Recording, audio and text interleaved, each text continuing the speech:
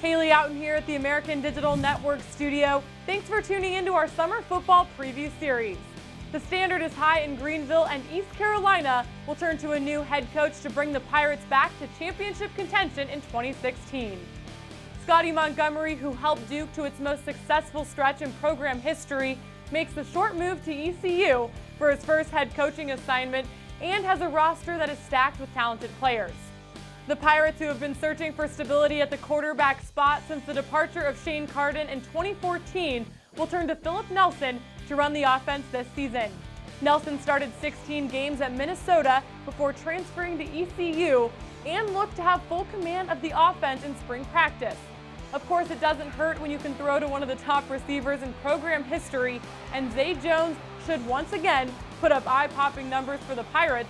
Jones finished 2 catches shy of 100 last season and enters his senior year ranked 3rd in school history. Overall, the Pirates have 13 returning starters from last season, and their experience will be crucial against another strong schedule. East Carolina has a 3-week stretch in September in which the Pirates will host NC State, then have back-to-back road games at South Carolina and Virginia Tech. And to talk more about what we can expect out of ECU this season, we have the Daily Reflector's very own Nate Summers on the line, who has had a front row seat covering the Pirates. That's up next.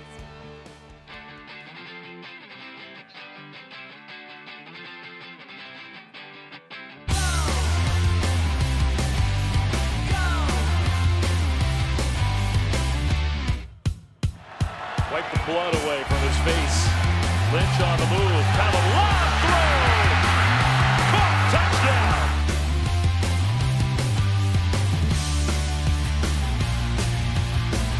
Time to throw over the middle. Intercepted.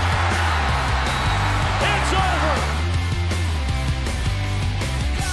On behalf of the city of Miami Beach, it is my great honor to award the championship trophy to the Memphis Tigers. This is the time of year you want to keep playing. And as Flowers, this is a design draw. Got a couple of good blocks. Right to the corner. He'll get in easily. Touchdown, USF. Now they go to the ground. This is Anthony Wales. Wales breaks 3. Down to the 10. 5. He scores.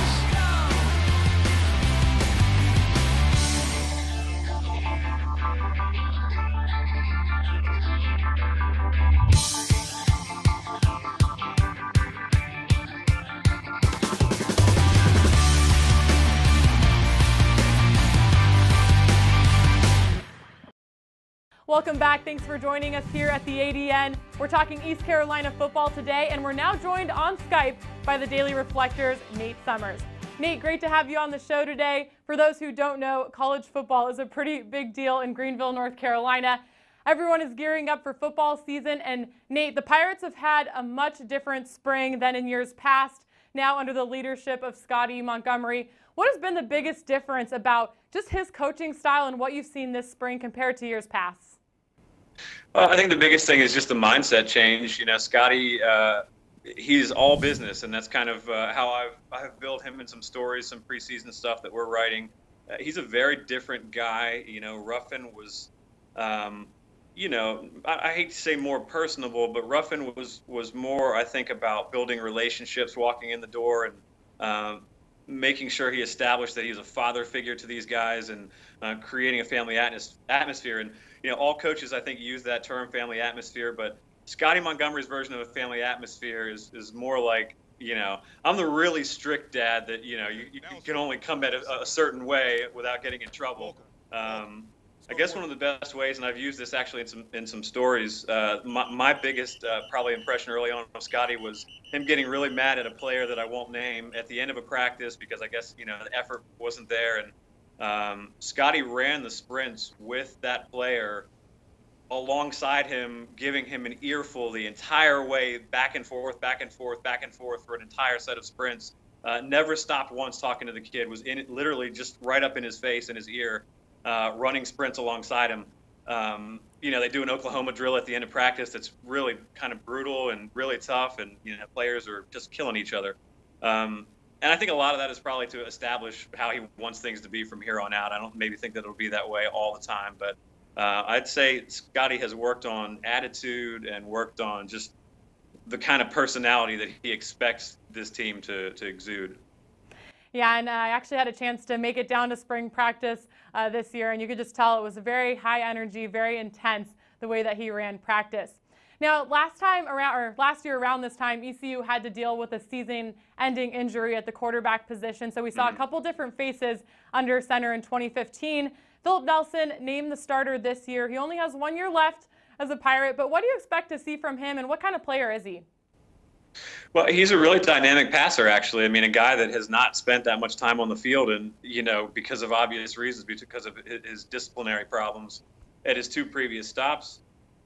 He's a very natural throwing quarterback. He's probably a more natural passer than Bankert, who decided to transfer after spring ball, and who obviously was the odds-on favorite to be Shane Carden's semi-long-term replacement.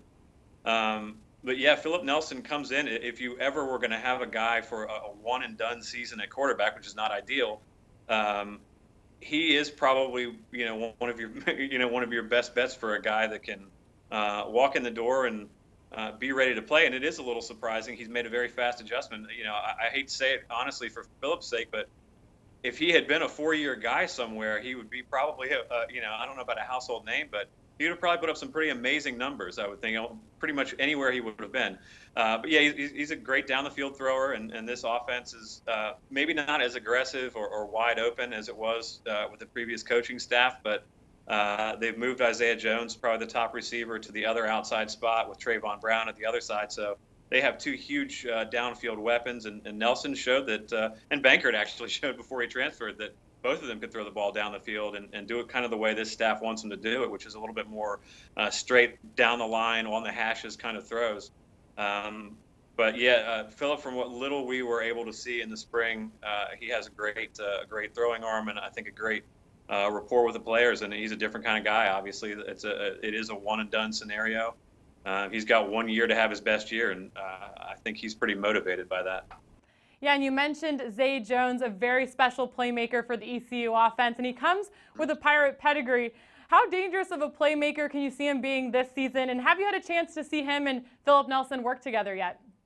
Yeah, I have some, definitely in practices. Have seen them, throw some passing trees and that kind of stuff, and occasionally get to see that end of the practice, the full-on 11-on-11 scrimmage type of sequence. And those guys developed a rapport. I think Bankert had developed a good rapport with them too, which of course creates a little bit of a hiccup in there when you think Bankert is probably going to be the guy, and then things suddenly change. But I think that again, Nelson is probably the most amazing thing that he has done.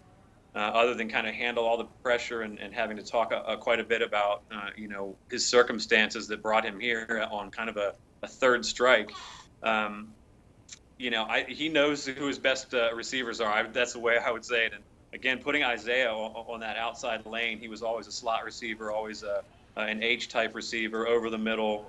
The previous offense was really fueled by that slant inside, the Justin Hardy throw, if you will. Isaiah was brought in to be the same kind of player as Justin Hardy.